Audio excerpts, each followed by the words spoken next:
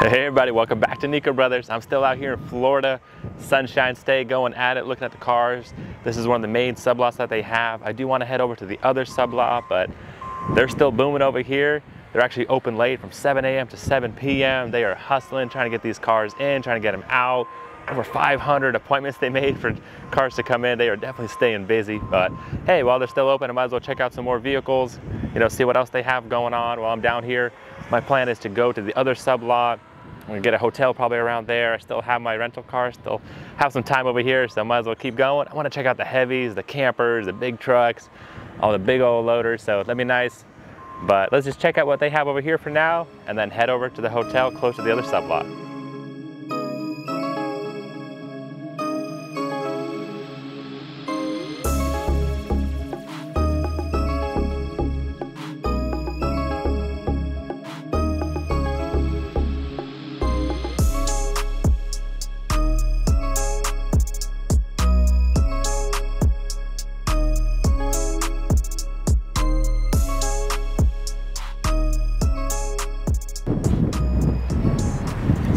Searching. Let's find the good ones. So many cars. You can just kind of smell the mold in the air. A lot of these cars have been flooded severely and are definitely just parts cars.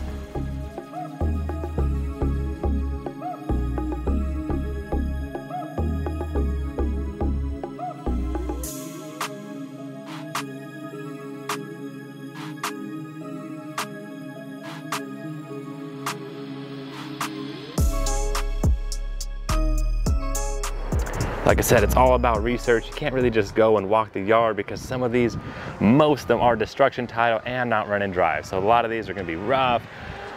Basically, these are for the junk yards, scrap yards, parts cars. But it'd be nice to walk around and maybe find a good one. Ooh, look at that. So this beautiful 2019 Ford F-150 is a upcoming lot, so it's not on sale just yet, but also flooded out. It is not a run and drive, so water probably got into the engine, but man, lifted, rough country steps on it, nice wheels, fuel wheels on it.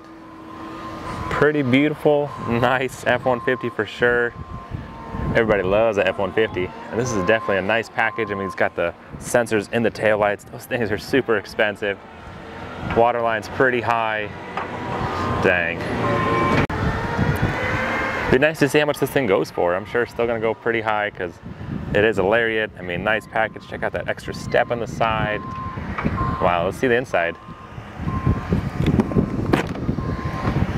Ooh. You can smell the mold already starting. So this one definitely has a high water line, and that is true. Even though it's lifted up, the water still got inside. Wow, guys, it's hard to even, the wind's blowing right at my face. You can see all the mold in the chair. Good parts car. Pass for us. Not something we're looking to get right now. But hey, a lot of solid parts still on it. Sharp looking truck.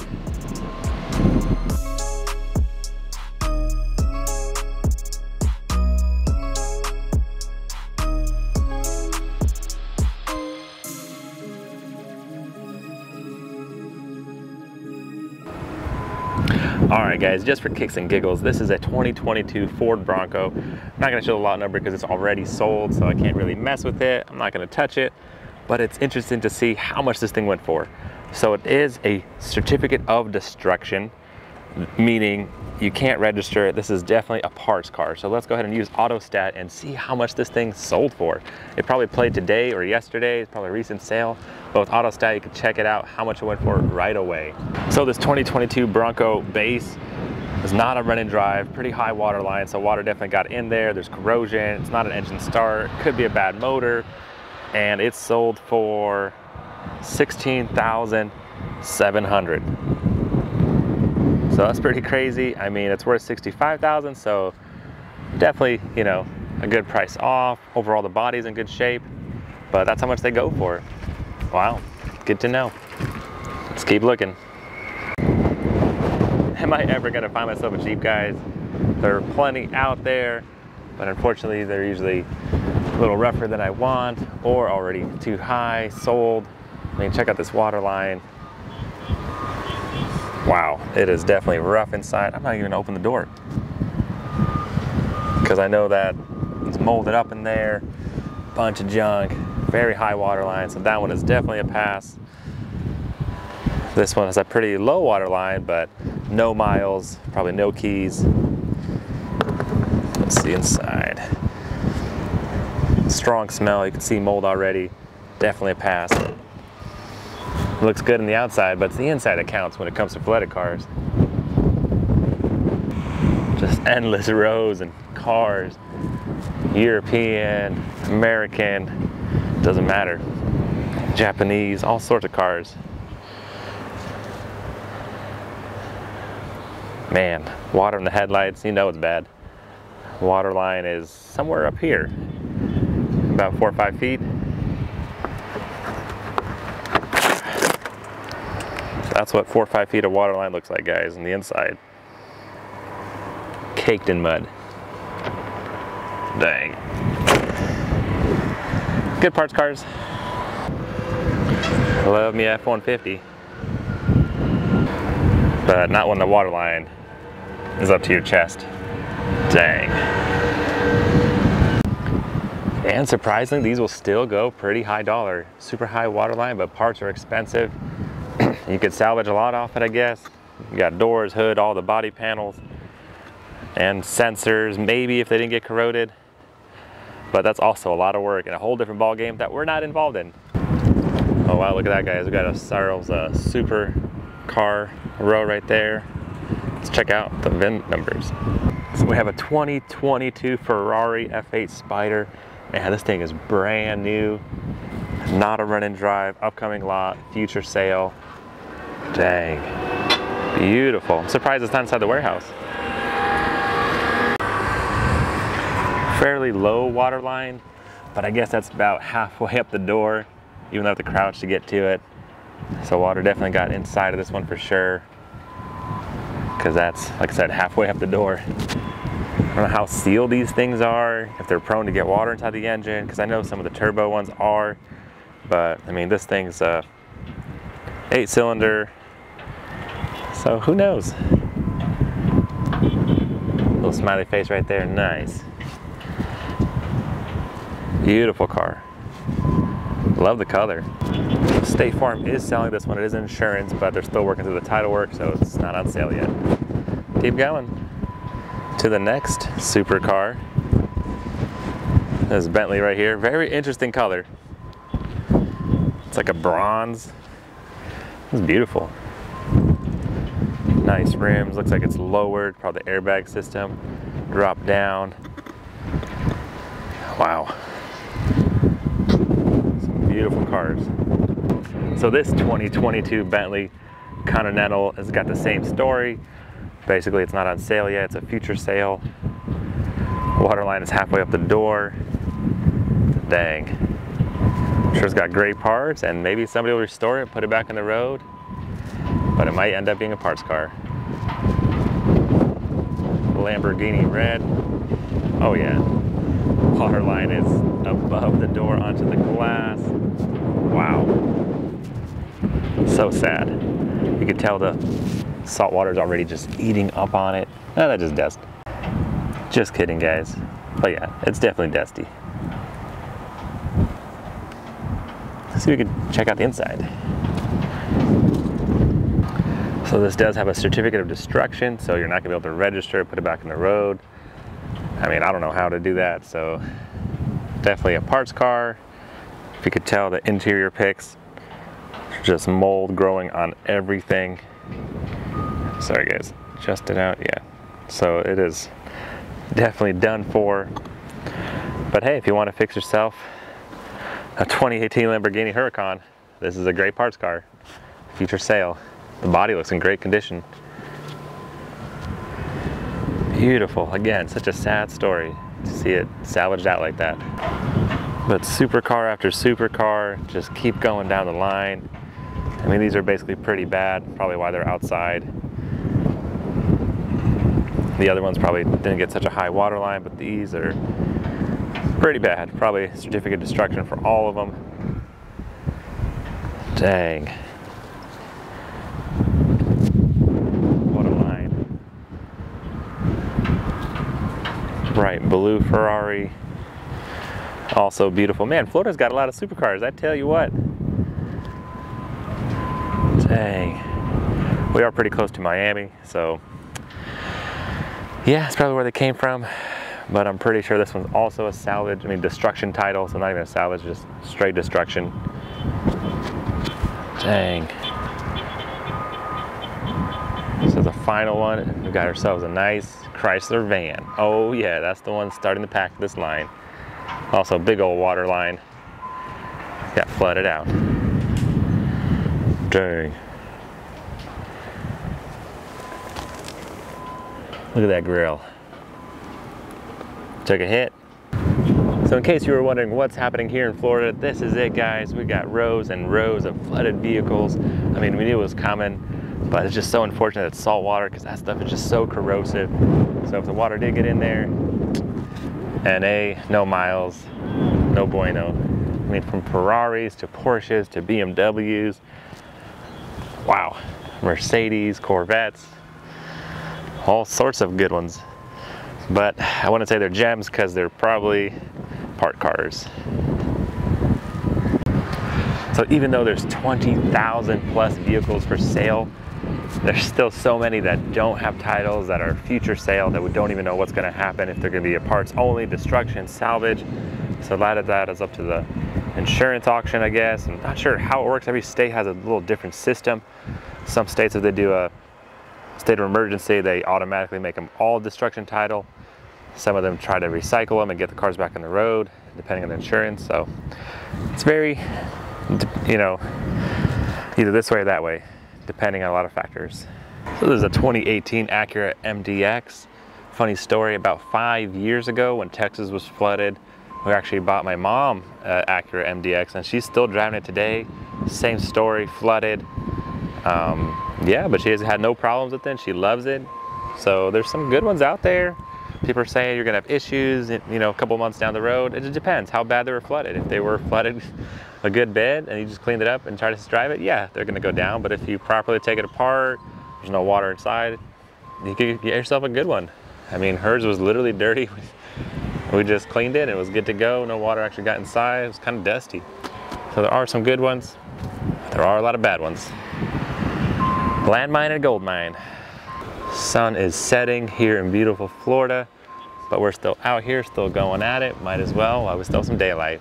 So this 2017 Camaro RS actually sold today as well, and it went for $7,400, which isn't bad, but it's not a rent and drive, and it has a destruction title. So this is a parts only, and it went for close to 8 grand, probably 8.5 after fees. Just to keep in mind how much they're going for.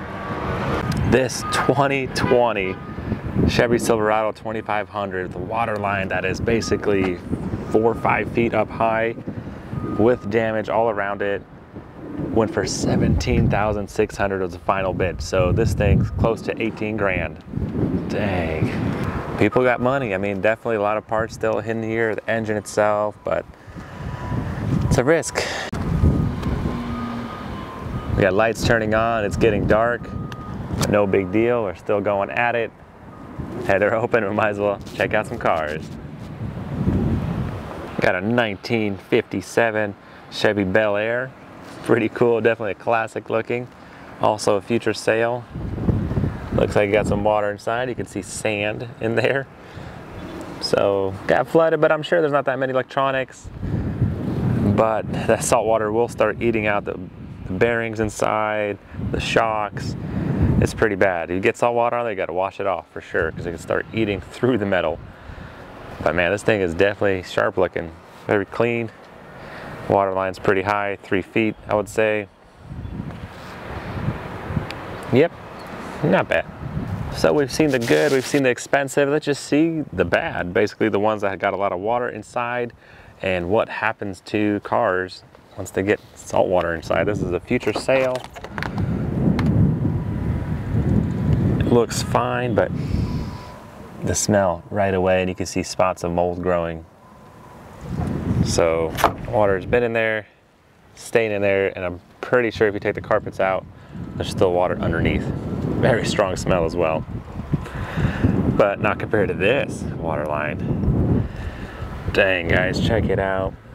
It's hard to see what's going on inside, but this thing definitely got submerged, became a submarine. Kind of reminds me of our other truck that we had that was pulled out of the water.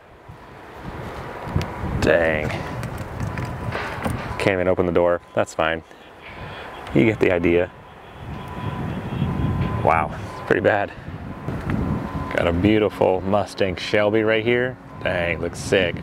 But unfortunately, I can't get the lot number to pull up, so just gonna have to let it go. Keep searching. Just so much here, non-stop. Wow. All right, walking around, actually found one that is for sale. This 2017 Audi A5. I actually bought it flooded Audi before, and it was actually really nice.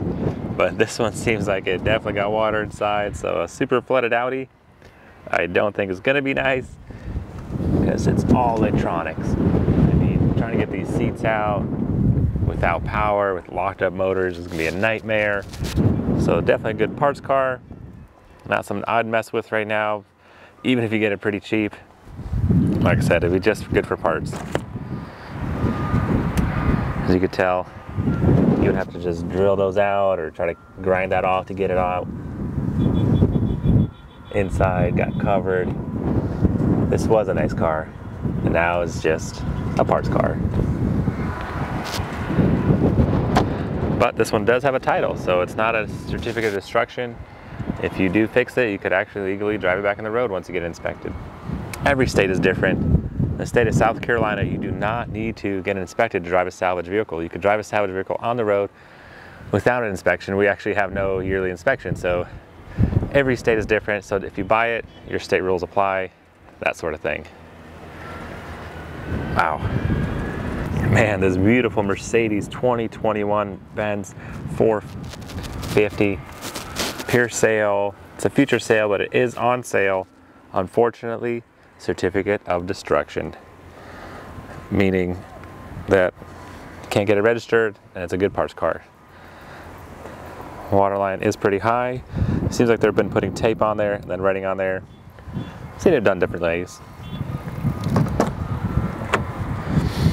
Wow, this interior is beautiful.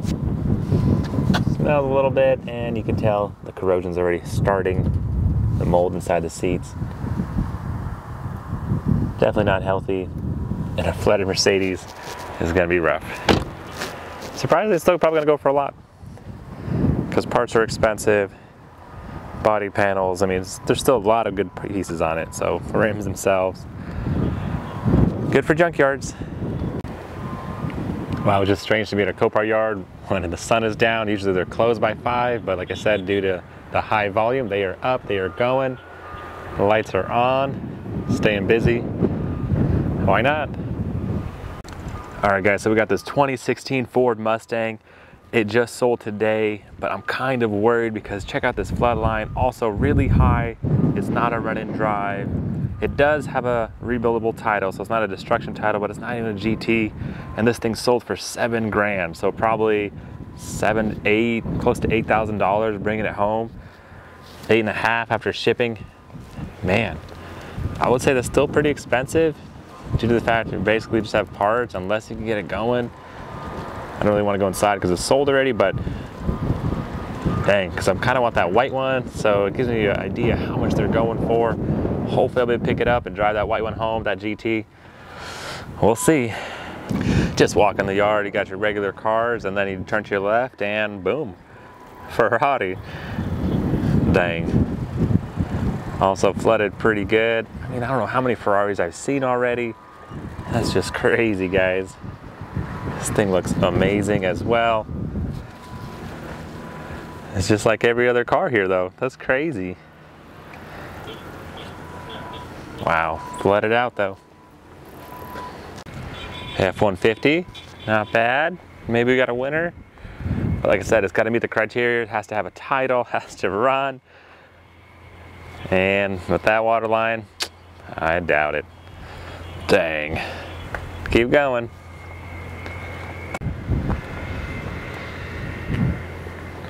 Official pace car, Indy 500. Pretty cool, but also flooded out. Dang.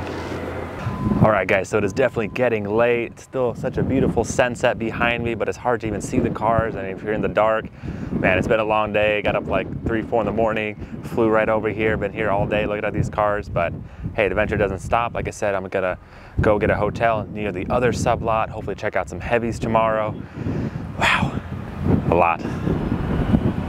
But thanks so much for watching, guys. Make sure to stay tuned. That's all the time we have for today. Catch you in the morning.